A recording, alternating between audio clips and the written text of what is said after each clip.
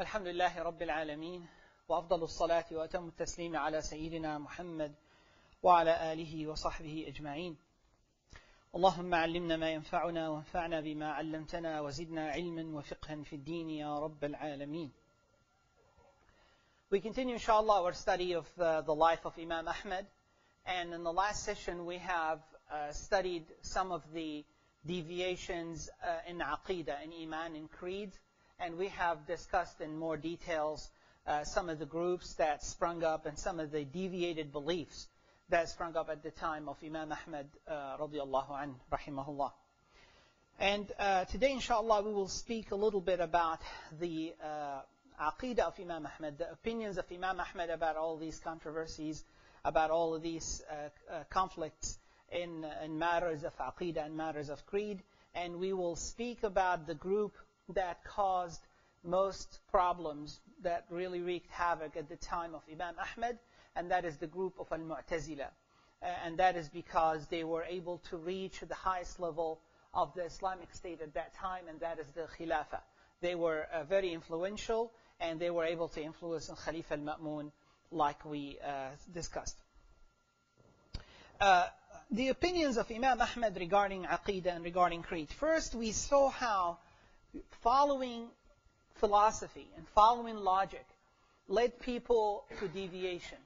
And Imam Ahmad, he was against using common logic, human logic in matters that are beyond human abilities.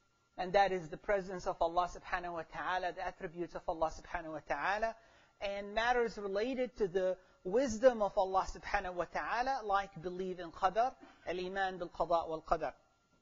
And he would follow the concepts to stop at the sunnah, like we said last time, as-sunnah tawqifiyya, to stop at the text of the sunnah of the Prophet sallallahu alaihi wasallam. And he had an opinion about leaving those who use logic and philosophy and not even argue with them, to leave them and to stay away from their premises, to stay away from their path, and to stay away from their schools.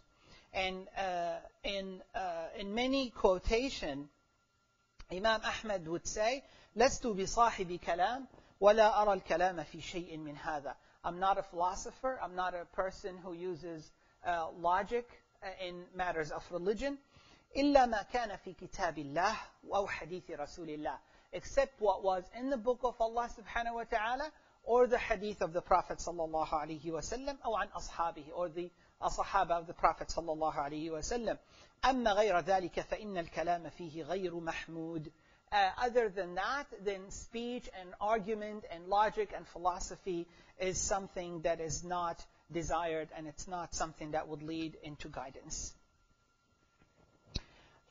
The Imam Ahmad gave very clear opinions about the attributes of Allah subhanahu wa ta'ala, and we went through the principles of the Sunnah regarding attributes of Allah subhanahu wa ta'ala last session.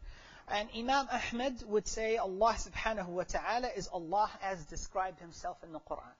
Allah, if you want to know Allah subhanahu wa ta'ala, you read the Quran and you stop at the Quran. You don't go beyond the Quran into any matters of common sense, common human sense, any matters of logic, any matters that are within the realm of human understanding, unless what Allah subhanahu wa ta'ala told us that He is. And He said, تُؤْمِنُ بِاللَّهِ بِلَا كَيْفٍ. You believe in Allah subhanahu wa ta'ala and you don't ask how. That's what we said last time. One of the principles of Sunnah is you don't ask how about the attributes of Allah subhanahu wa ta'ala. What we mean by that, and when we say Allah subhanahu wa ta'ala Sami', Allah all hearing, we don't ask how does Allah subhanahu wa ta'ala listens? How does Allah subhanahu wa ta'ala hears? Does He have an ear? Does He have an eardrum? These are questions that are considered is really a type of kufr, type of rejection, and there are things that we don't go into except what Allah subhanahu wa ta'ala taught us that He is. If we say Allah subhanahu wa ta'ala Sami', we say amantu billah. Allah is Sami'. Allah is all hearing. Allah hears everything. We don't know how, or we don't ask how. We don't ask how does Allah subhanahu wa ta'ala do this and do that. And what happens is, like we will see, is some of the deviant groups like the Mu'tazila, they said Allah subhanahu wa ta'ala laysa kamithlihi shay, Thus, these attributes may mean something else. Although in the Quran, Allah subhanahu wa ta'ala, in many positions, He called Himself as-Sami'. And when He said to Musa and Harun to go to Fir'aun, He said, إِنَّنِي مَعَكُمَا أَسْمَعُ وَأَرَى. I will be with you, and I will be listening, and I will be watching over you. I will see, and I will listen. And that they believed in Allah, and they went on, and they faced Fir'aun. And thus a Muslim does what Allah subhanahu wa ta'ala told them to do, and they believe in the attribute of Allah subhanahu wa ta'ala without arguing about the attributes of Allah subhanahu wa ta'ala. And same thing is when Allah subhanahu wa ta'ala, the things that you will see in many history books is really the matters that were matters of discussion and conflict, like the hand of Allah subhanahu wa ta'ala. And Imam Ahmad said, لِلَّهِ يَدْ كَمَا وَصَفَ بِهِ نَفْسَهُ. Allah has a hand like He said He has a hand. But we don't ask, what does that hand look like?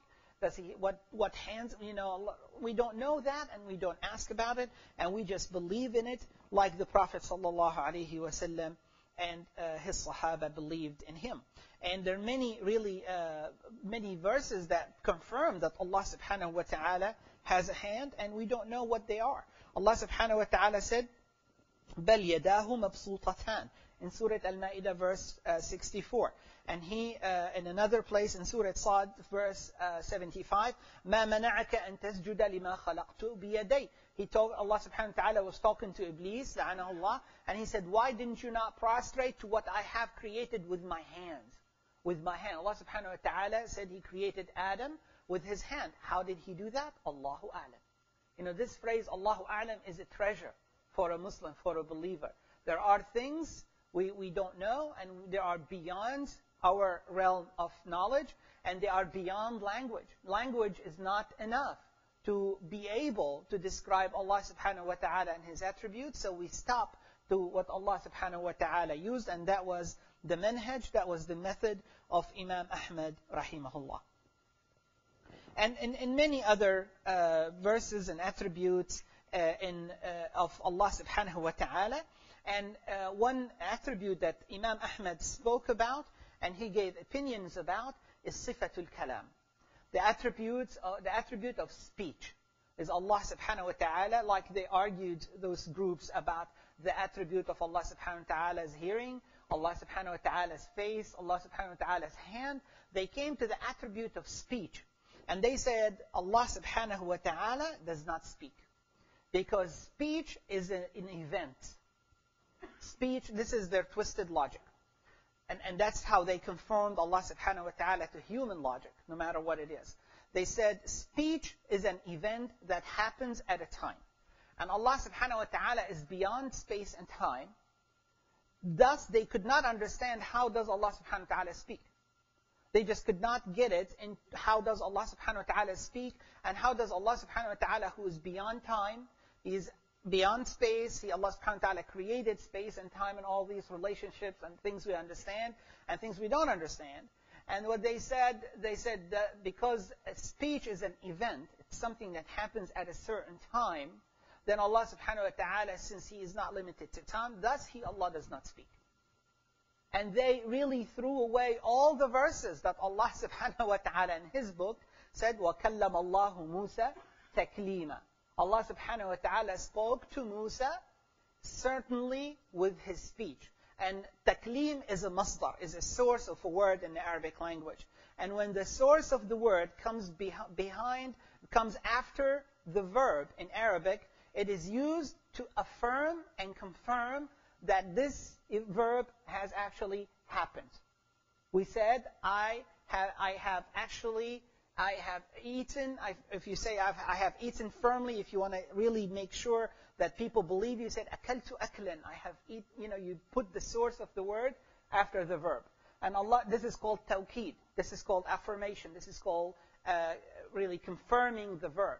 And Allah subhanahu wa ta'ala used this particular figure of speech in confirming that He speaks. وَكَلَّمَ اللَّهُ مُوسَى تَكْلِيمًا. So Allah subhanahu wa ta'ala leaves no doubt that He is the one who's speaking. And the Mu'tazila said, no, Allah doesn't speak. Allah put His speech in the tree or in the stone, and then the tree spoke to Musa, not Allah subhanahu wa ta'ala. Now, they had no reference. How did they come up with this? What was their reference? What was their evidence for what they say? Logic. Right? And that's the difference between Ahl Sunnah and the deviated groups. Ahl Sunnah stop at the Quran. If it doesn't make sense to us, then we don't know enough. That's all there is to it.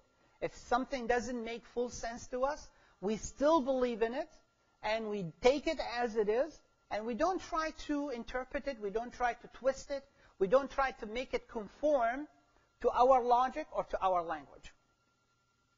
Like we said, an example of that when the Sahaba, radiallahu anhum, when they were given an order by Allah subhanahu wa ta'ala, for example, pork is haram, they wouldn't go to Rasulullah sallallahu alaihi wasallam and said, why is pork haram? What is the logic behind tahrim al-khamr, behind making wine haram? They would never, I mean, you look at the sunnah, you look at the seerah of the Sahaba. Not one Sahabi went to the Prophet sallallahu alaihi wasallam and asked him, does that make any sense? And we just celebrated Eid al-Adha. Ibrahim alayhi salam was ordered to slaughter his only son Ismail. He didn't get a direct order, he saw it in his dream. And Ru'ya al-Anbiya haq. Did he ask Allah subhanahu wa ta'ala, what sense does that make? What is the wisdom behind that? Ismail alayhi salam, his father, he was a young man. He was a young teen. He was, there are difference of opinion about how old he was. But he was a young man. Very young man. Did he ask his father, well, why are you going to do this to me? Why does Allah subhanahu wa ta'ala want you to kill me? You're my father, you're a prophet. They don't ask. This is Islam. And that's why Allah subhanahu wa ta'ala, when they obeyed the orders of Allah subhanahu wa ta'ala, they did not question the wisdom. They didn't even want to understand why. Allah subhanahu wa ta'ala said, فَلَمَّا أَسْلَمَا وَتَلَّهُ لِلْجَبِينَ. When they confessed and professed and practiced their Islam, when they submitted to Allah subhanahu wa ta'ala, Allah subhanahu wa ta'ala said, this is Islam. Islam is not to freeze your brain, not to freeze your mind, but Islam is to use your brain intelligently, to use it in a smart way, to use it in things that you can understand, so you don't waste your powers, your intellect, on things that you will never be able to encompass and get the ideas for that. For example, Allah subhanahu wa ta'ala in His book always says,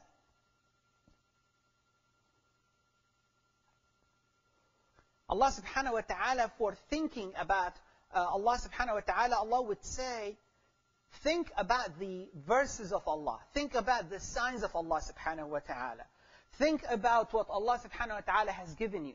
But don't waste your time trying to make sense of things that you can never make sense of. Things that are beyond your human capability. It is not smart to waste your life or your intelligence trying to get things that you can never get. Allah subhanahu wa ta'ala said, use your powers in a constructive way. I gave you the brain so you can understand my signs. So that's why Allah subhanahu wa ta'ala said, الَّذِينَ يَذْكُرُونَ اللَّهَ قِيَامًا وَقُعُودًا وَعَلَى جُنُوبِهِمْ وَيَتَفَكَّرُونَ فِي مَاذَا؟ يَتَفَكَّرُونَ فِي خَلْقِ السَّمَاوَاتِ وَالْأَرْضِ. They think, they contemplate about the creation of heavens and earth. They don't contemplate trying to understand how Allah created this, when He created this, how did He do this, how did He do that, what logic does that make? They don't waste time on the wisdom of Allah subhanahu wa ta'ala. And the same thing, the people that argued about qada and qadar, about the decree of Allah subhanahu wa ta'ala. They are questioning, and the bottom line, there are two, like we said that last time, and we repeated this session, that there are really two motivations for that. Number one, not understanding and questioning the wisdom of Allah subhanahu wa ta'ala. An example of that is the disasters and the calamities that happen. The calamities that, like for example, the earthquake in Pakistan. We had recently an event, those miners that died in that mining incidents. And a theologian or a religious man was on TV, not a Muslim obviously, and he said, the God I know doesn't do this. The God I know doesn't do things like that. Well, who did it then? And what they do is they try to question the wisdom of Allah subhanahu wa ta'ala. And if they can't understand it, then they reject it. Now, the difference between us Muslims is we accept it. Even if we don't know what it means, if we cannot decipher it, because we understand Allah is above us. The wisdom of Allah subhanahu wa ta'ala is like our wisdom, then this world can be comical. And if you go back to history and you see what people would have decreed, but Allah subhanahu wa ta'ala would have a different plan. Even for His Prophet sallallahu alaihi wasallam. When the Prophet sallallahu alaihi wasallam wanted to move his da'wah, his message outside Mecca, where did he go? He went to Ta'if. Allah said, no, I want you to be in Medina. Right? Allah sent him the people of Yathrib to him.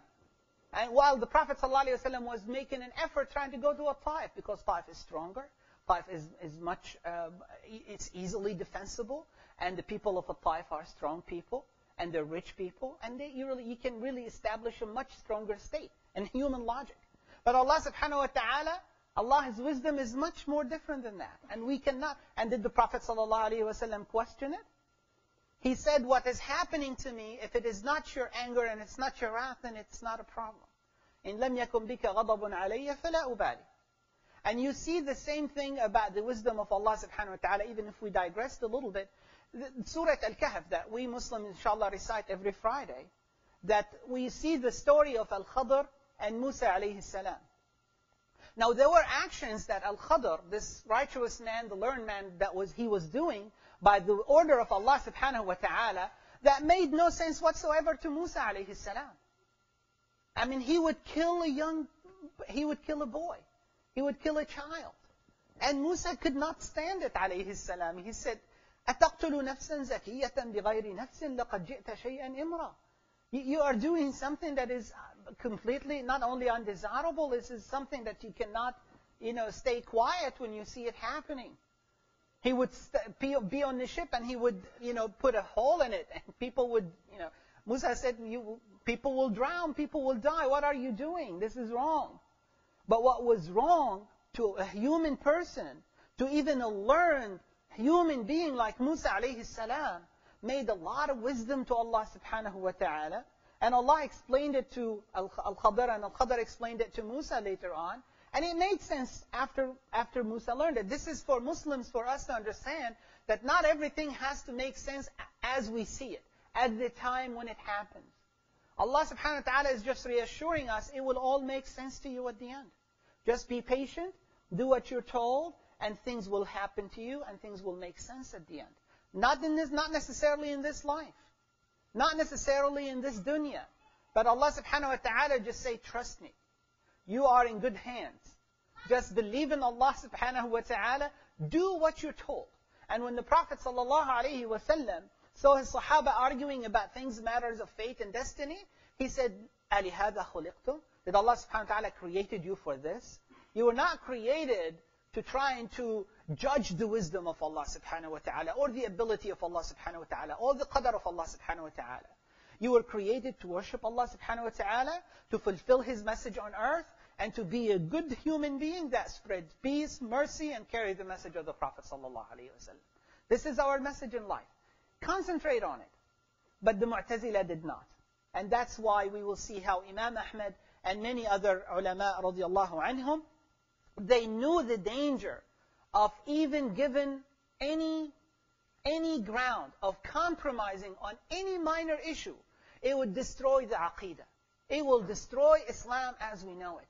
And that's why it was very important for Imam Ahmad and the ulama around him to hold their ground and to stand firm against this great tribulation of Al-Mu'tazila. Who are the Mu'tazila? Al-Mu'tazila, this group we knew about the Mu'tazila fitna, which started in the year 218 after the hijrah of the Prophet sallallahu alaihi wasallam at the time of Al-Ma'mun.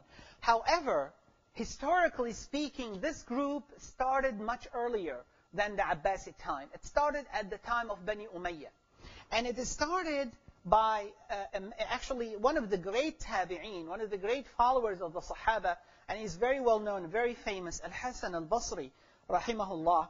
He had halaqah. He was a great teacher, one of the greatest scholars of this ummah. And he would teach aqeedah, he would teach hadith. Al-Hasan Al-Basri is one of the greatest scholars, and time really is not enough to speak about his talents and his attributes and his knowledge. But Imam Hasan al-Basri had a halaqah, which really was the University of Iraq at that time. It was a great teaching place for the sunnah of the Prophet sallallahu alaihi wasallam. And one of the people that was his student, that was in his halaqah, His name was Wasil ibn Ata. And Wasil ibn Ata was a person that was exposed to logic, was exposed to other things, and he would try to really bring these premises of philosophy and arguments into the halaqah of Imam al-Hasan al-Basri. And Imam Hasan al-Basri would be patient, but he would not, of course, Imam Hasan al-Basri would not change anything that is related to the religion of Allah subhanahu wa ta'ala. But they had a conflict about one issue. And that one issue was, what would happen to a person that commits an enormity, commits a capital sin, commits a kabira, one of the kaba'ir. أعاذنا الله وإياكم منها. And Imam al-Hasan al-Basri, like the people of the Sunnah, we went over that in detail in prior sessions. Imam al-Hasan al-Basri said, when they make tawbah, then they go back into the realm of Iman and Islam like they are. But even if they die while they're committing their enormity without repentance, then it is up to Allah subhanahu wa ta'ala what to do for them, what to do with them. Allah can either forgive them, or Allah subhanahu wa ta'ala can punish them, and they deserve the punishment of Allah subhanahu wa ta'ala. But it is up to Allah subhanahu wa ta'ala, and we have to call them Muslims. If somebody confesses and La ilaha illallah Muhammad Rasulullah, believe in Allah, His messengers, His books, His angels, and believe in the day of judgment, believes in al-qadar, then that is a Muslim. That is a Muslim. And when they iqam as-salah, ita' az-zakah, etc., they are Muslims. Even if they commit an enormity, like many of the enormities that we know, then they are Muslims. And even if an enormity is really not doing one of the pillars of Islam, like some Muslims do not fast. I mean, I've seen Muslims, وَالْعِيَاذُ بِاللَّهِ, may Allah guide us all, say, I get headaches when I fast, so I'm not going to fast. Right? And I mean, they say that's what it is. Now, is that a Muslim or not a Muslim? According to Wasil ibn Ata, that is not a Muslim. That is a kafir. According to the people of the Sunnah, he is a Muslim. He's a Muslim fasiq, meaning a Muslim that is outside the obedience of Allah subhanahu wa ta'ala. But when that person dies, he is buried in the graveyards of Muslims. When that person is to be given any inheritance, if he's an heir to a Muslim, then that person can receive the inheritance of another Muslim. Wasil ibn Ata said, no, that is a kafir. Imam al-Hasan al-Basri did not agree with that, so Wasil ibn Ata i'tazal. He left, he isolated himself. Al-i'tizal is to isolate yourself. He left the halaqah of Imam al-Hasan al-Basri, and he started his own halaqah, and he isolated himself from the great halaqah of Imam al-Hasan al-Basri. So Imam al-Hasan said, i'tazalana Wasil. Wasil has isolated himself from us, and this group started being called al-Mu'tazila. And al-Mu'tazila, they started having logical premises and philosophy and matters that they called al-umur al-aqliya, matters of intellect, intellectual mind. If something doesn't conform to that, then they rejected it. And they're like we said, the reference they would not use, they would use some of the verses, but they would twist the meaning of the verse to conform into logic. The base is not the verse. Now you will see in their argument, they will use some of the ayat of Allah subhanahu wa ta'ala. They use some of the verses of Quran. And these people were not ignorant. They were highly intellectuals. I mean, they were very well educated, and they were exposed to many philosophies and many foreign, like Greek philosophy and Persian cultures and all of that. But their premise, their solid base was al-aql, was their human mind. And if things do not conform to the human mind, they either interpret it in their own way or reject it altogether. Say, this doesn't happen. And that was how the group of al-Mu'tazila started. And to really be counted as a Mu'tazila, there are 5 basics. There are 5 principles for Mu'tazila. And the Mu'tazila are more than 9 groups. Now, they deviated among themselves. There is al-Jahidiyya, there is al-Wasiliyya. Among themselves, there are many groups within the Mu'tazila themselves. Because once you depend on logic can cause more deviation, can cause more trouble. Because what I think is right, you may not agree with me, and we go into a discussion. And if we don't agree, you become a group, and I become another group. So this is exactly how they did it. But they all had common principles. And these 5 principles are very well spoken about, and they're very well established in Aqidah book and history books. And they're established so you can avoid them. Now, on the surface, these 5 principles looked really, really good. And any Muslim would be attracted to the titles. Wa alaikum salam. The 5 principles of Mu'tazila are Tawheed, great.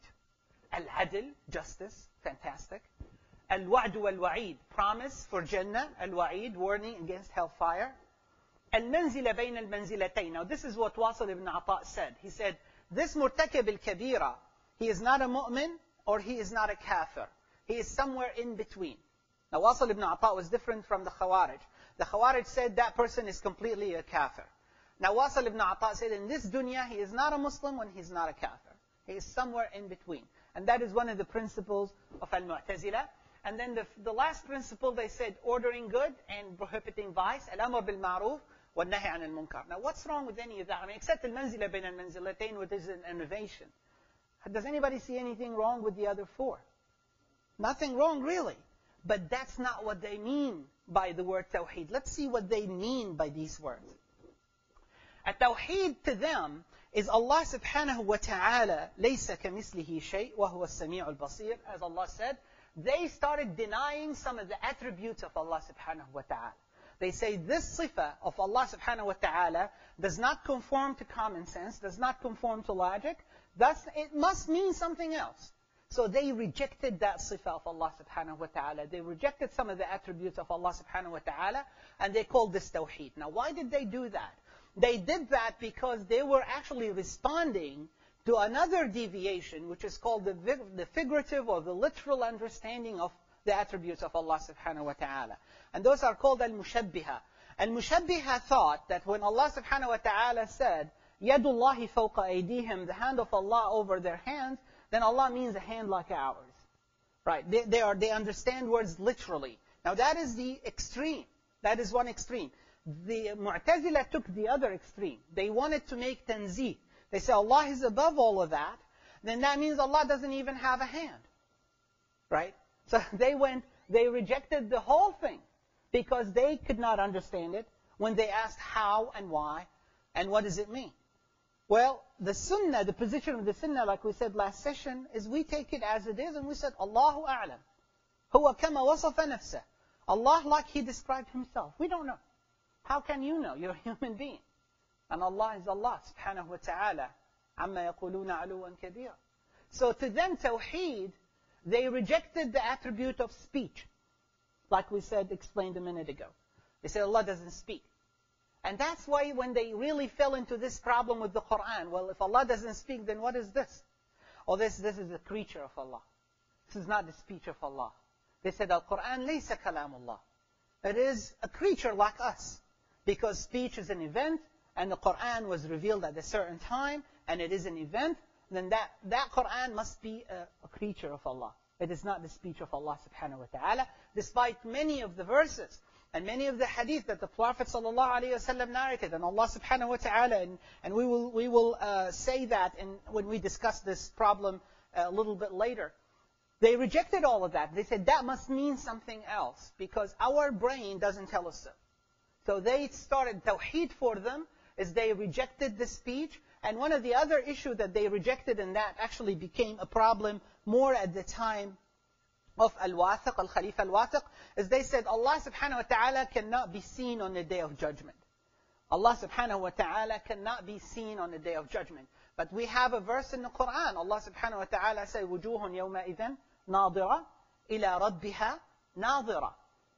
Their faces that are glowing with happiness and glory, and they are looking, these faces, we ask Allah subhanahu wa ta'ala to make us of them, they are looking at their Lord, right? And they said, no, إِلَى نِعْمَةِ رَبِّهَا نَاظِرَةٌ. They are looking to the glory of the kingdom of their Lord. Now, where did you come up with that? I mean, when did they come up? They just twisted that. There is no basis for twisting these verses. There is no hadith. There is no sahabi that explained it that way. There is no alim that explained it that way except the Mu'tazila. So they would twist those meanings to conform into their logic. And any questions about that so far? Yeah.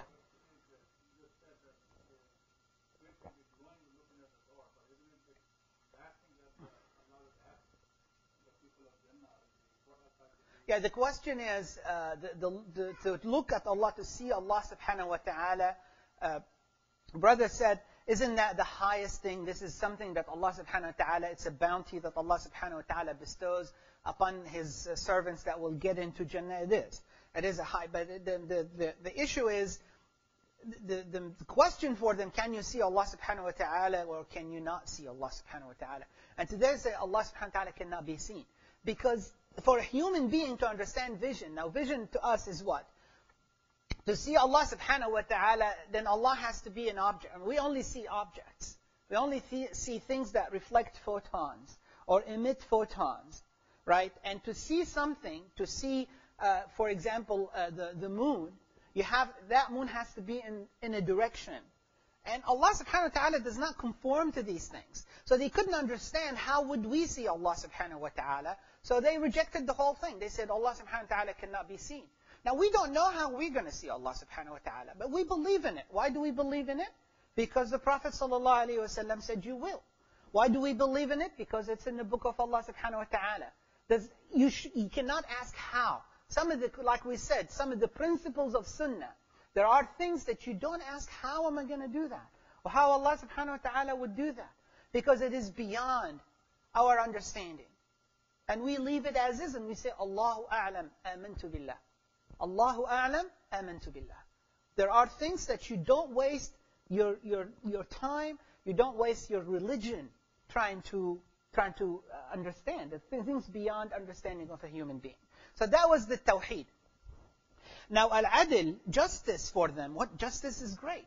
Now, justice for them is they became Qadariyya. Now, those who were here in the last 2 sessions know what Qadariyya means. Qadariyya said, Allah subhanahu wa ta'ala creates everything, but He cannot be the creator of anything that is evil or bad. Because if Allah is just, and He will take people into accountability, then how come Allah created evil and let people do evil and then take Him into accountability? So they said it must not be the evil cannot be the creation of Allah. It is the creation of the servants of Allah subhanahu wa ta'ala. Now to make this tanzih, this is again logic philosophy. To make this tanzih, they went into Majusiyya, they went into Manoism. They said there is a creator of good and a creator of evil. There is no but one creator of, that is Allah subhanahu wa ta'ala. I mean, that is the premise of Tawheed. But for them to understand justice of Allah subhanahu wa ta'ala and the wisdom of Allah subhanahu wa ta'ala, they wanted to put that into premises, into logic, into rules. And they could not. So they had to come up with a theory to justify what they believe in. And they said, Al-abdu yakhluqu af'alah. A human being creates his own deeds. And that is really, we spoke about that in the last few sessions. And it is against the basic principles of Iman. They made a creator. This is the creation of Allah subhanahu wa ta'ala, Allah's will, His universal will. They said the creation of Allah, the sins are outside that. They are the creation of His servants. So they put creation, they put a will outside the will of Allah subhanahu wa ta'ala. And they put creation outside the creation of Allah subhanahu wa ta'ala. And that is kufr. I mean, that is kufr. We don't know how Allah subhanahu wa ta'ala, we believe that Allah subhanahu wa ta'ala takes us into accountability by the choices we made, but no choice we make outside the will of Allah subhanahu wa ta'ala. And how does that jive together? We don't know. You don't spend your time trying to understand. You have to believe in it. And there is one creator for our deeds. Allah subhanahu wa ta'ala said, وَاللَّهُ خَلَقَكُمْ وَمَا تَعْمَلُونَ As-Saffat 96. Allah has created you and Allah has created everything you do. Now, people do evil things. And Allah subhanahu wa ta'ala said, I have created everything. And the wisdom of Allah is known only to Allah subhanahu wa ta'ala. And you are taken into accountability only on the things that you have full choice, but still, nothing you do outside the will of Allah subhanahu wa ta'ala. So to them, adl, to them the word justice meant that they went into kufr and they became qadariyya. They became people that say the evil is not created by Allah subhanahu wa ta'ala. Wal-'iyadhu billah. We Muslims believe that Allah subhanahu wa ta'ala creates everything. وَنُؤْمِنُ بِالْقَدَرِ خَيْرِهِ وَشَرِّهِ مِنْ عِنْدِ اللَّهِ. We believe in the qadar, good and bad from Allah subhanahu wa ta'ala. And we believe there are things that we will never understand its wisdom. We don't understand why disasters happen, but we know it is the will of Allah subhanahu wa ta'ala, and Allah subhanahu wa ta'ala has preordained that, and we are responsible for our actions. This is the thinking of the people of As-Sunnah.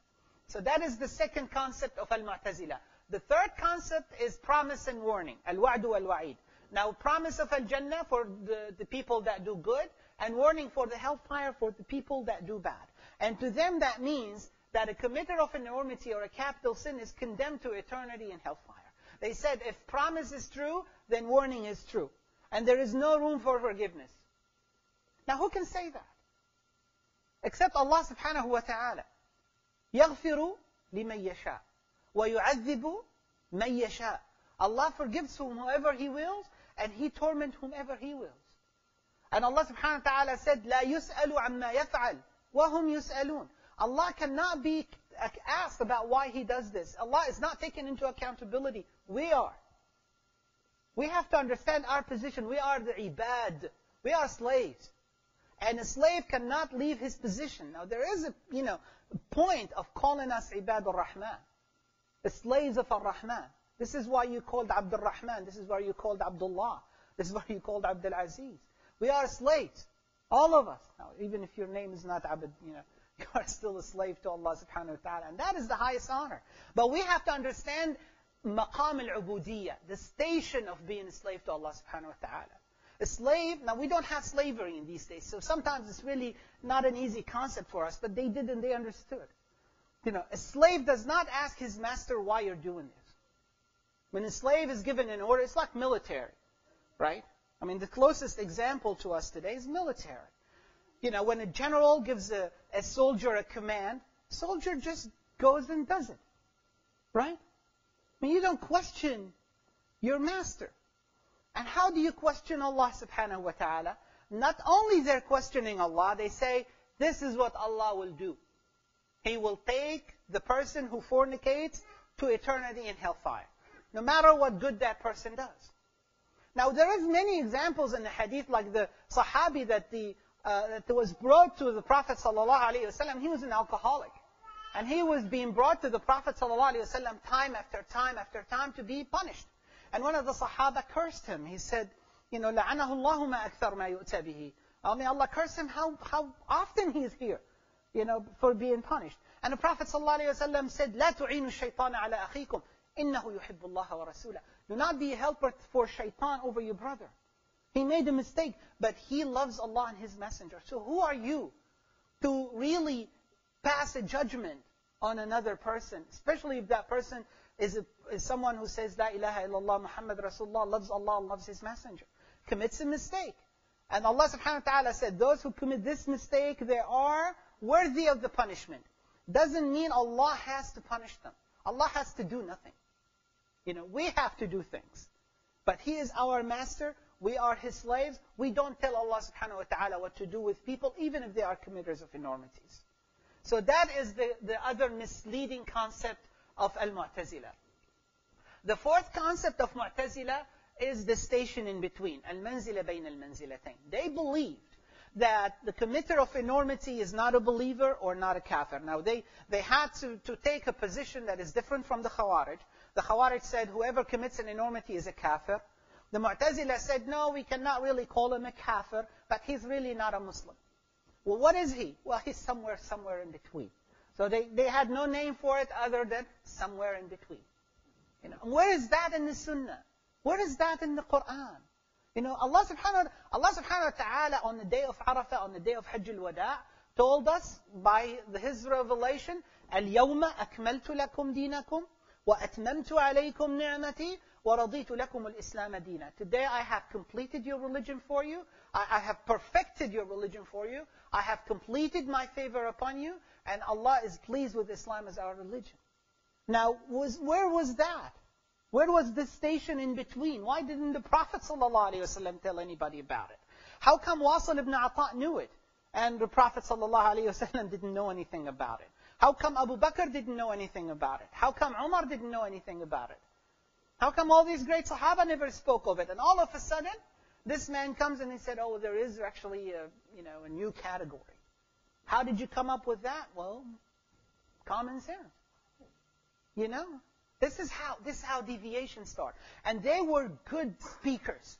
They had they had really good knowledge. And any person who doesn't have strong knowledge in the Sunnah, they were easy to be misled by these Mu'tazila. They were really very influential. And that was one of the deviation they created, is al-manzila bayn al-manzilatayn. Now, you go to the Sunnah, there's nothing like that. There is a mu'min, there is a Muslim, and you can discuss the differences. We spoke about that. And there is a kafir. And we know how someone transfers from kufr to Islam, and to how to upgrade his position as a mu'min. This is all well explained in the Sunnah of the Prophet ﷺ, in the book of Allah subhanahu wa ta'ala. The fifth principle of Mu'tazila also sounds really good. He said, what can you find anything wrong with that? Amr bil ma'ruf wa nahy anil munkar. You order the good, and you're ordering good, you enjoin upon people to do good, and you prohibit vice. Well, their interpretation of al-amr bil ma'ruf wa nahy anil munkar is you have to use coercive methods if people don't agree with you. This is how it transformed the Mu'tazila. Said, if you don't believe in what I believe, you can either go to jail or be killed. Because why? They said, al-amru bil ma'ruf, dhul lisani bi lisanih, wa dhul qalami bi qalamih, wa dhul sayfi bi sayfih. They said, you order ma'ruf by your tongue if you're a speaker, by your pen if you're a writer, and by your sword if you're a person of authority. So when they got to the position where they were able to get to influence the Khilafah, and al-Ma'mun became a Mu'tazili, well, they said it is now your duty to make Amr bil Ma'ruf and Nahi anil Munkar. You're a Khalifa. You have prisons, you have whips, and you have swords. And you have to use it. Use it in what? In making people believe in all these deviations. That is the history of, these are the principles of Al-Mu'tazila. Any question about the principles of Mu'tazila? Okay. Now, next, inshallah, we will speak about the great tribulation that hit this ummah. The story of Al-Mu'tazila is they were able to get into the court of Al-Abbasid. Now, Harun al-Rashid was very strict with Al-Mu'tazila, radiyallahu anhu, rahimahullah. And he would, when he would hear any of the deviation, like khalq al-Quran, like the Quran is a creature, or he would hear any of the speech of al-Qadariyah, these people that believe that a servant creates his own actions, etc. He would say, if any of them would come up, they will lose their head. He was very strict with the Mu'tazila. However, his son, Al-Ma'mun, who was not the Khalifa after the Harun al-Rashid, there was Harun al-Rashid, then his son Al-Amin, then there was the fitna between Al-Amin and Al-Ma'mun. Al-Amin ended up being killed, and Al-Ma'mun takes power. Al-Ma'mun was a very, very intellectual person. He was exposed to a lot of different philosophies. He was exposed to the Greek philosophy. He was exposed to Persian philosophy. He was exposed to more than one religion. And worse, he was exposed to Mu'tazila. Mu'tazila were very close to Al-Ma'mun, and they were able to convince Al-Ma'mun with their aqidah. And Al-Ma'mun became one of the Mu'tazila. And for many years, in the life of Al-Ma'mun, he would not really practice his i'tizal. He would do it, but he would not force anyone to do it. The Ummah was really tested by a person who changed this whole thing into a very bad ordeal. And that person his name was Ahmad ibn Abi Du'ad. Now that name will be a frequent theme for maybe the rest of the session and the next session. This person, Ahmad ibn Abi Du'ad, became the wazir for Al-Ma'mun. Now wazir, there was no really a committee of wuzara. The wazir meaning that was the vice khalifa, right, if that is a word. He was the prime minister, if you will. He was the second in command for the nation. And he was the first advisor to the Khalifa, and the closest person to the Khalifa. And that person was a Mu'tazili, and he was a fanatic Mu'tazili. Not only a Mu'tazili, He was a Mu'tazili that he was putting a lot of pressure on the Ma'mun to really force the Ummah to become a Mu'tazila. He would try to do a lot of that. And then Ma'mun was really testing the political and the religious atmosphere, and he was waiting till the time was right to do what Ahmad ibn Abu Du'ad was influencing al-Ma'mun to do. And there were many scholars at that time, like Harun ibn Yazid and others, and al-Ma'mun would say, wait until that person dies, because we cannot really, his popularity and the people trust that person, you cannot really fight back. You will create a tribulation. So this was cooking on for a long time until the year 218.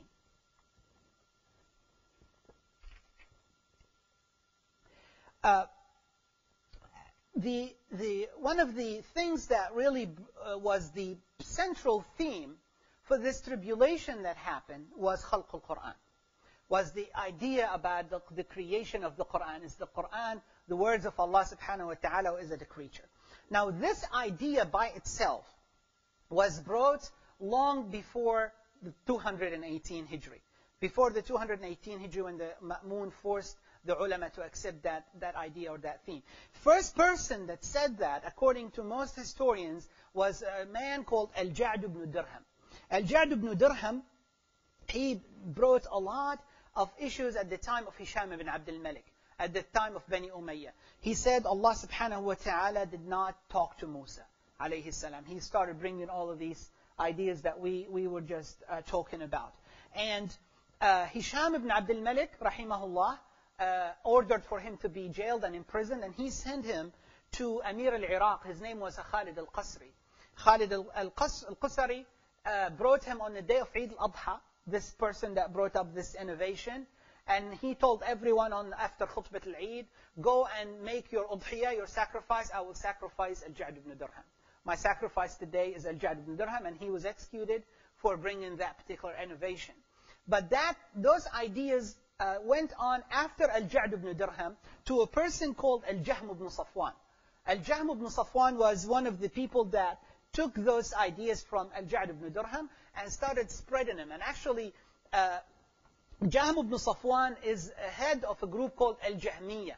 Al-Jahmiyyah became a deviated group, just like the Mu'tazila. They had different beliefs, but some of the beliefs they had was the Quran is not the words of Allah subhanahu wa ta'ala. But they were opposite to the Mu'tazila in matters of qadar. Al-Jahmiyyah were Jabriyah.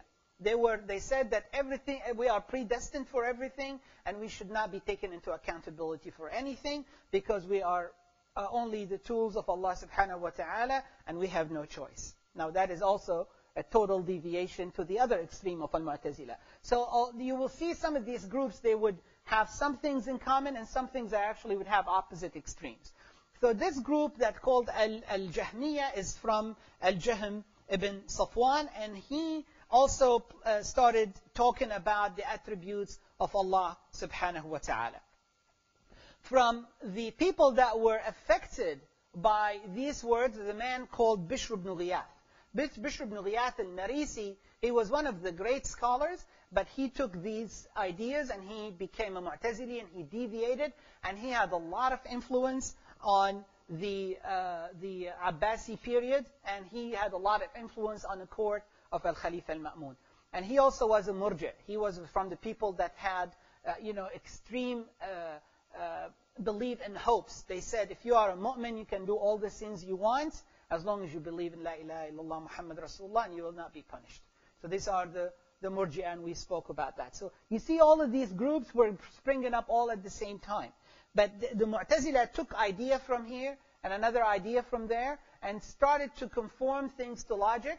But at the same time, they thought they were defending Islam against the people of literal understanding and figurative understanding of the attributes of Allah subhanahu wa ta'ala against al-mushabbiha. So what happened in the year 218? In the 218, Al-Khalifa al-Ma'mun, as he was affected by Ahmad ibn Abi Du'ad, he declared that the Quran is a creature of Allah subhanahu wa ta'ala. That became the focal point to differentiate who is a Mu'tazili and who is not a Mu'tazili for that period. Al-Ma'mun declared that the Quran is not the words of Allah, it's a creature of Allah, in the year 212. So that was about 6 years before they actually forced other ulama to do it. And like we said, Al-Ma'mun was waiting till the political atmosphere is right, till things were right, so he can declare that. So what happened in 218, Al-Ma'mun wrote to the man who was in charge of the police, Ash-Shurta, in Baghdad, to, you say, the head of intelligence or the minister of interior, what today. The man who had the power to apply the orders and the authority of the government.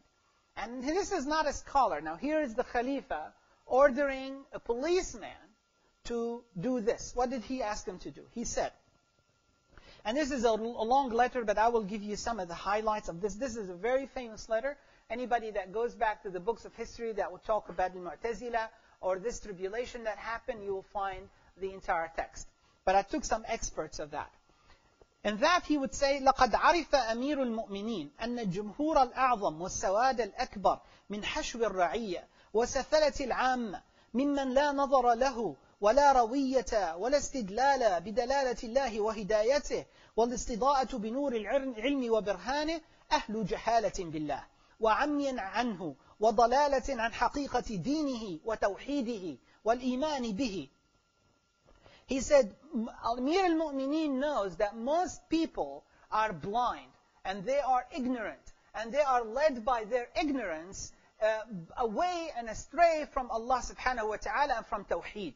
Now Tawheed to them, you see what Tawheed means to the Mu'tazila, is to deny some of the attributes of Allah subhanahu wa ta'ala. So I started with these principles, so when you hear a Mu'tazili calling for Tawheed, you know what he's calling for.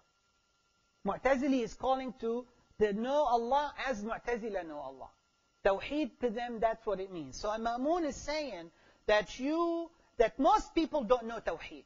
Most people don't know Allah subhanahu wa ta'ala.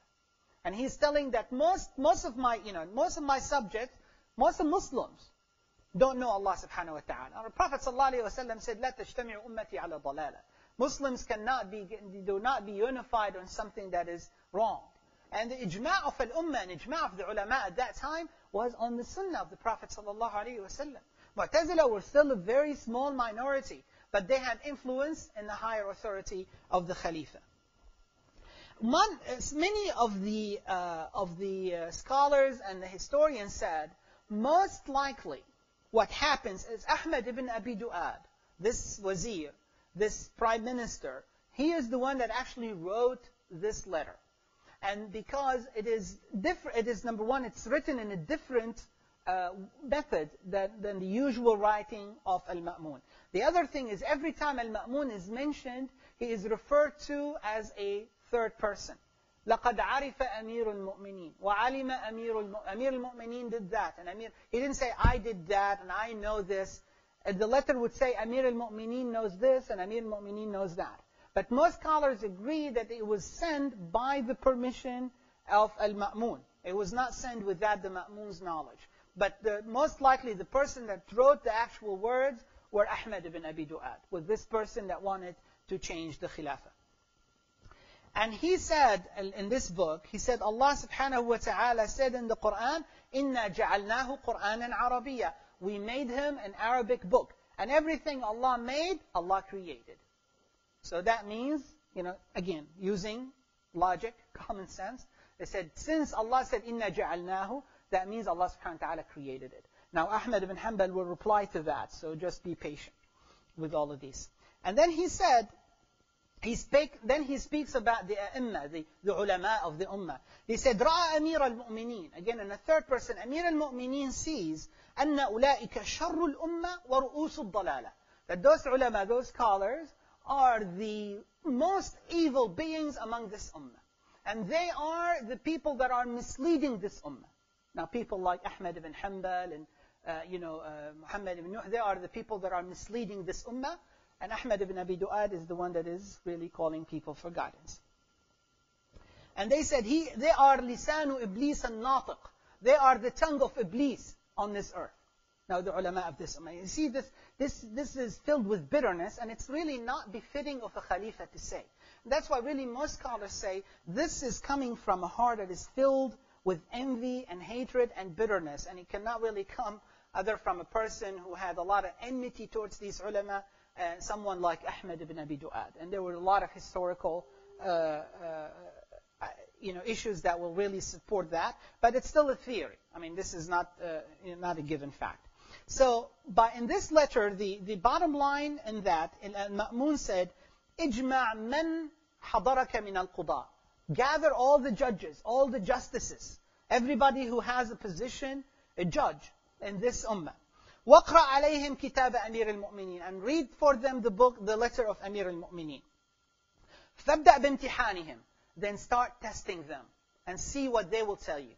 فَابْدَأْ بِامْتِحَانِهِمْ ماذا يقولون فيما يقولون وأعلمهم أن أمير المؤمنين غير مستعيل في عمله ولا واثق فيما قلده الله واستحفظه من أمور رعيته بمن لا يوثق بدينه وخلوص توحيده ويقينه.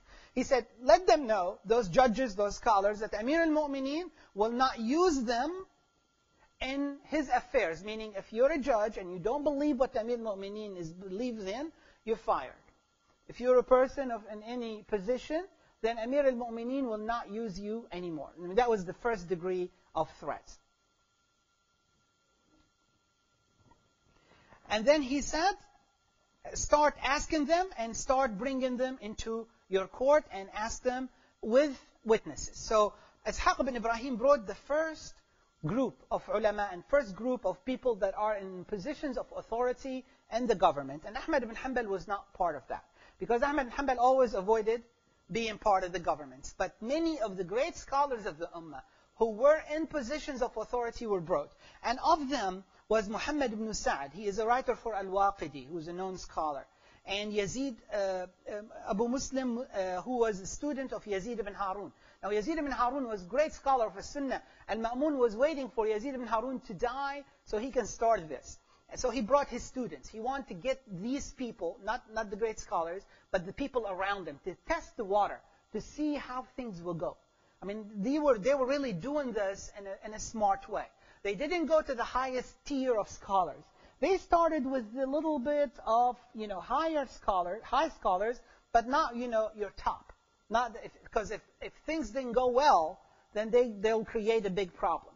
So what happened? They brought Yahya ibn Ma'in. Yahya ibn Ma'in was one of the greatest scholars, one of ulama al-rijal, and many others. And when they heard this intense tone in that letter, they all replied that they would believe what Amir al-Mu'mineen believes in.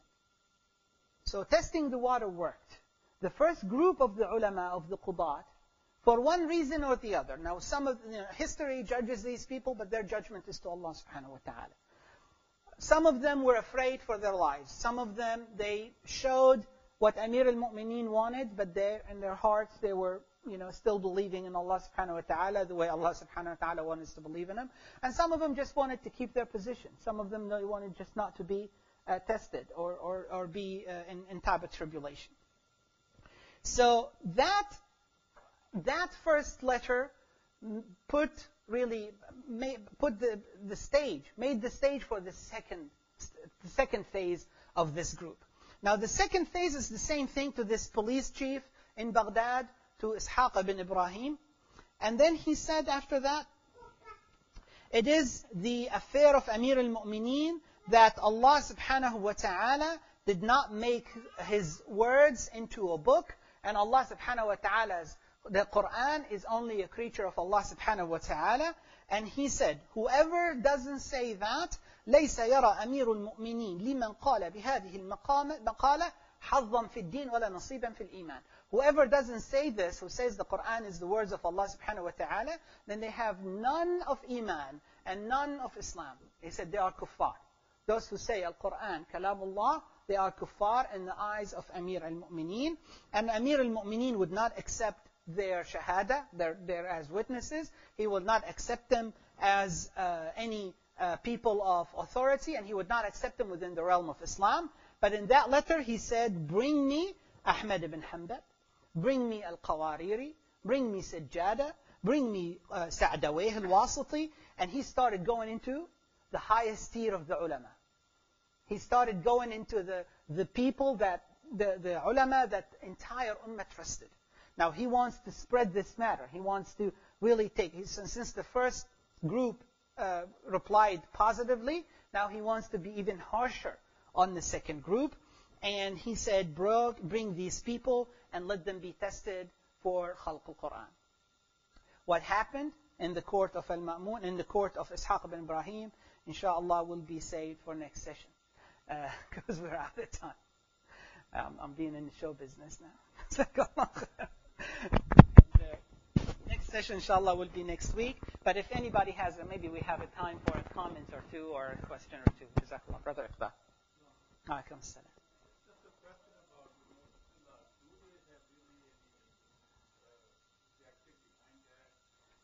Why they were doing that, or was it truly that?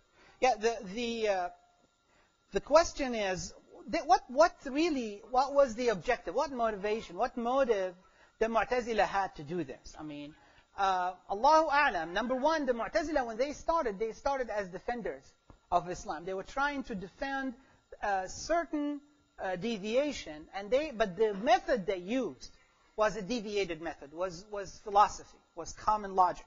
And they didn't, the Islam, the Ummah was deviated. Ulama were three groups. And the first group known as Al-Mu'tazila. And then Ahlul Kalam, and then Al-Muhaddithun. Mu'tazila, which used completely on philosophy and common sense and logic.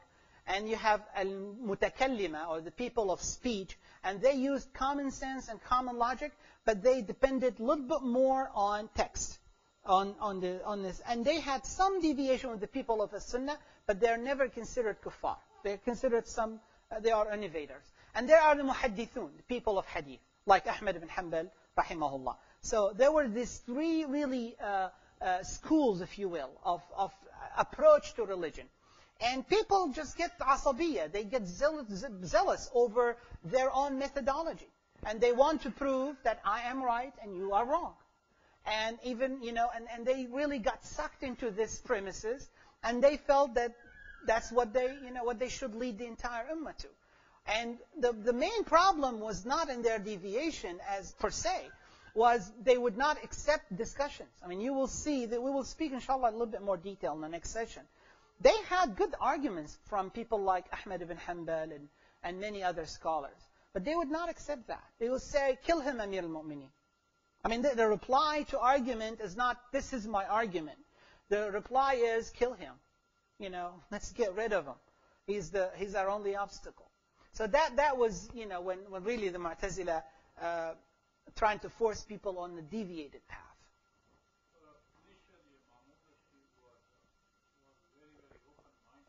Harun al-Rashid or Al-Ma'mun? Al-Ma'mun, he was an educated person. Al-Ma'mun was a person who was really highly educated. He was an intellectual, and he didn't have the proper teaching. I mean, he didn't follow the proper schools, which is the school of Hadith. And Allah knows why is that. It's a tribulation that Allah subhanahu wa ta'ala ordained on this ummah. And he followed into this philosophy thing, and that was what he liked. And subhanallah, that's what happened.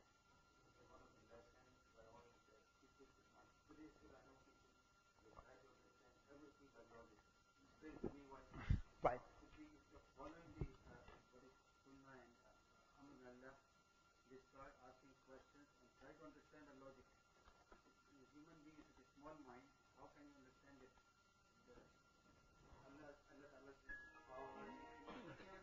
Jazakallah, very well said. And inshallah we will conclude with that and with dua, and inshallah subhanahu wa ta'ala will accept our deeds and keep us on the right path and teach us of our religion, things that actually, again, I want to remind myself and all of us that we're studying these things not because it's entertaining, that's because it's nice to hear or it's a matter of curiosity. It is really to trying to know two things. Number one, how much these scholars suffered for our religion to really transmit Islam the way it is so we have it today. The other thing is for us to be very vigilant against deviation, to understand that deviation can come in the best forms and things that, you say make sense, things like that. And like, Brother Umar said, human logic and Allah subhanahu wa ta'ala wisdom are, sometimes they conform and it is Allah subhanahu wa ta'ala. Sometimes if they don't, we don't try to apply our logic to our subhanahu wa ta'ala's creator's wisdom, inshallah. So we keep that in mind. أقول قولي هذا وأستغفر الله العظيم لي ولكم سبحان ربك رب العزة عما يصفون والسلام على المرسلين والحمد لله رب العالمين.